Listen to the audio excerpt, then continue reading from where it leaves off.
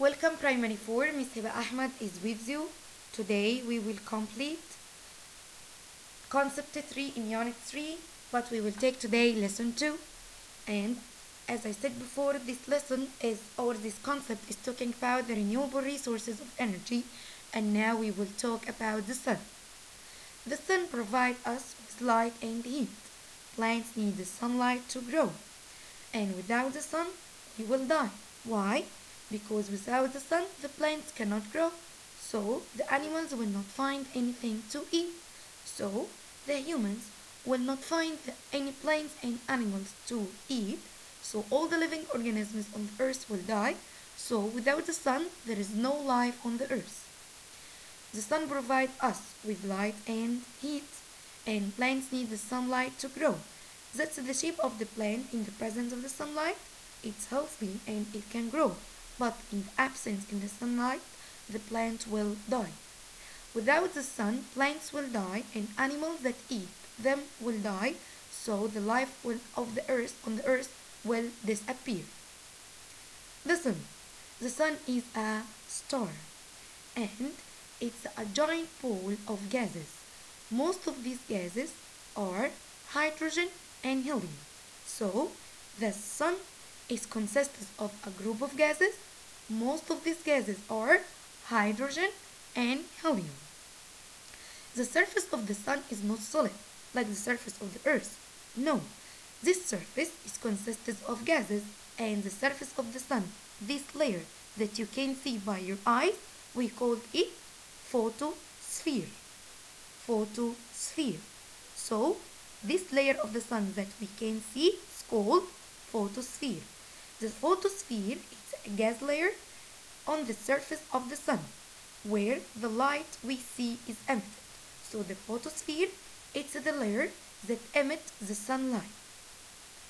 That's the structure of the sun. Okay, with the sun is consists of different layers. The upper layer, or the layers that we see by our eyes, is called photosphere, and the photosphere layer, it emits the light that we can see. How does the sun produce light and heat? The energy of the sun comes due to the chemical reaction between hydrogen and helium gases in a very high temperature. So, in photosphere, there is helium and hydrogen gases that react together at a very high temperature, and that produce the light and heat. Light and heat travel through the space in a form of waves until they reach to the earth. As you can see, light and heat that produced from the photosphere by the reaction between the helium and the hydrogen, they travel to the space through the space in a form of waves until they reach the earth. So don't look directly to the sun, as its rays are too strong and it will harm your eyes, and you can wear glasses to look to the sun. How we can feel warm at night when the sun is absent? Okay, because the land and the water on the earth absorb the energy from the sun.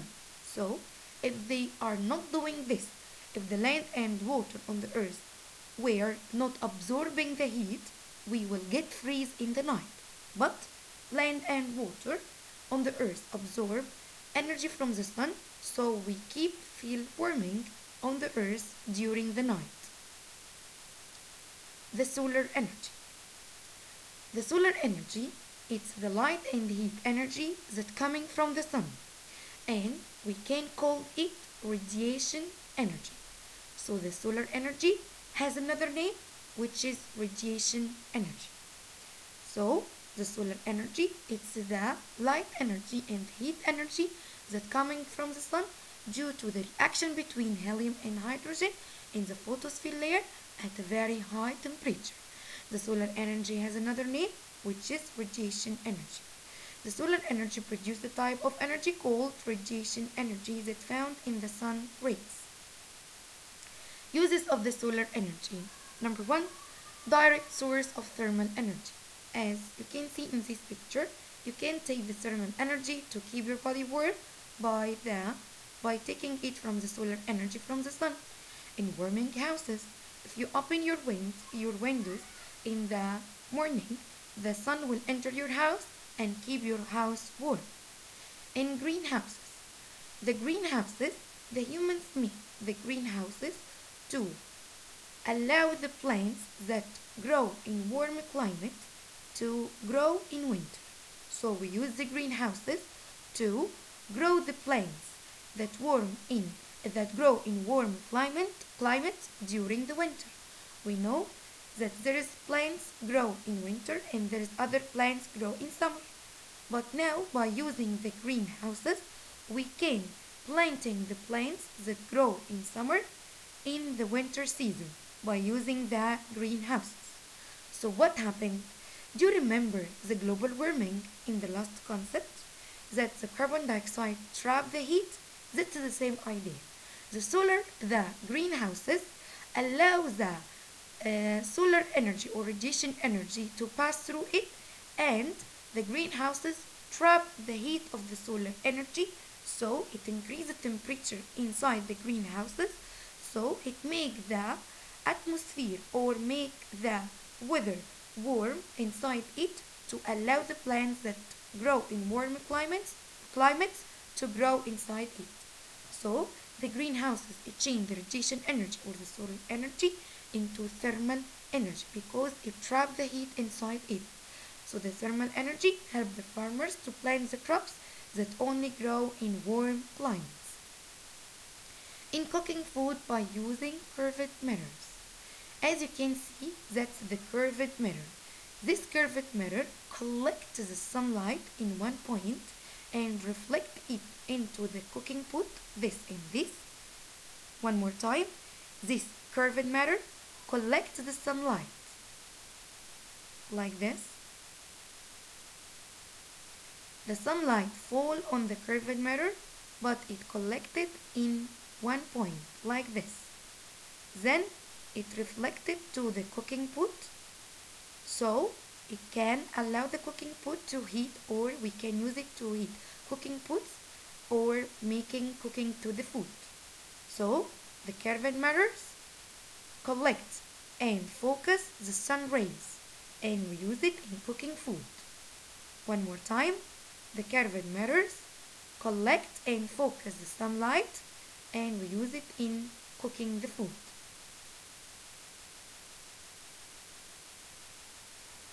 In heating water, all of us have water heater inside our bathroom in our houses, right? And this water heater work by the electricity. Okay, that's a water heater like we have in our houses, but in different shape. But this water heater, it doesn't use the electric energy to heat the water, but it uses the solar energy. This is the solar panels, and this type of solar panels, it changes solar energy into thermal energy, not electrical energy. That's the tank that we store the water that we want to heat inside it. Behind these solar panels, there is a small tubes. The water moves from the tank inside the tube that behind the solar panels. The panels take the solar energy and change it into thermal energy. This thermal energy make the pipes under it very hot, and these pipes make the water inside it very hot, so the water is heated by using the solar energy. Let's talk about the solar panels. The solar panels may be very small, and it will produce a small amount of electricity that we use in lighting lamps. Or solar panels may be very large that produce a large amount of electricity that used to supply the building or cities with energy. How does the solar panels work? The solar panels is consisted of many small solar cells. Can you see these small squares? Yes, it's called solar cells. So the solar panels are consisted of many small solar cells.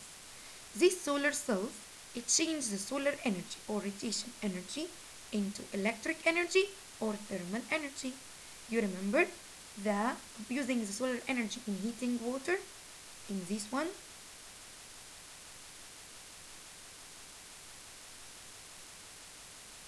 In this example, yes, this solar panels, it changes solar energy into thermal energy to heat the water, right?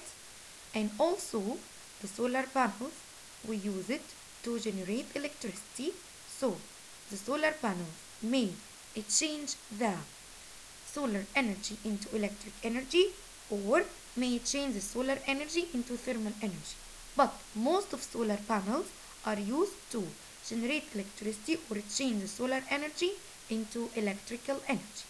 As you can see, this is the solar panel that takes solar energy from the sun and change it into electric energy, as you can see, that go inside the wires to the house. That's the solar panels that produce the electric energy.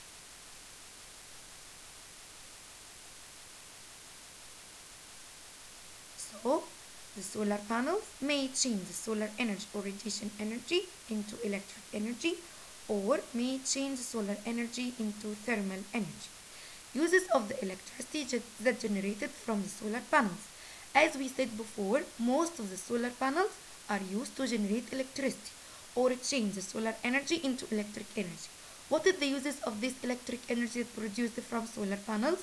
We use it in light the streets or recharging the batteries of the calculators like this.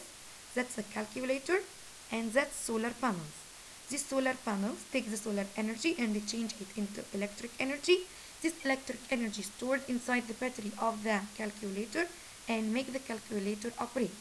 Number 3, to operate the electric devices in the houses. Okay, like this example here. Okay, and also we use it to operate irrigation equipment in small villages. Okay, that's irrigation equipment or water pump that the farmers use to make the water go to the plains. This water pump or this irrigation equipment need to rise the water from under the ground to up like this. So it needs force. This force, it get it from the solar panels. It works by the electricity. This electricity, it get it from the solar panels. So the electricity that produced from solar panels, we use it in light streets, recharging the batteries of the calculator, to operate electric devices in the house, and to operate the irrigation equipment or water pumps. Thank you for listening. Miss Hiba Ahmed was with you.